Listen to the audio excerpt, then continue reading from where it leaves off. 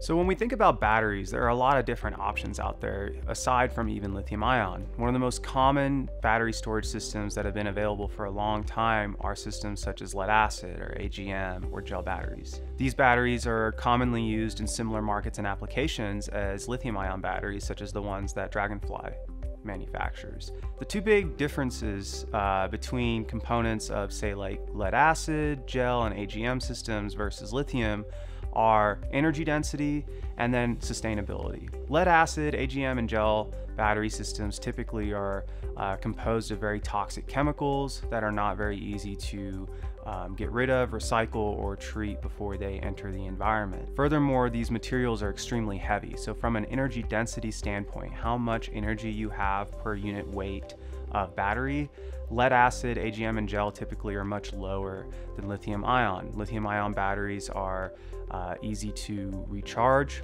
hold capacity for much longer, and hold higher capacities. So you're really increasing the versatility of your energy storage system when you transition from a lead acid to a lithium ion battery system.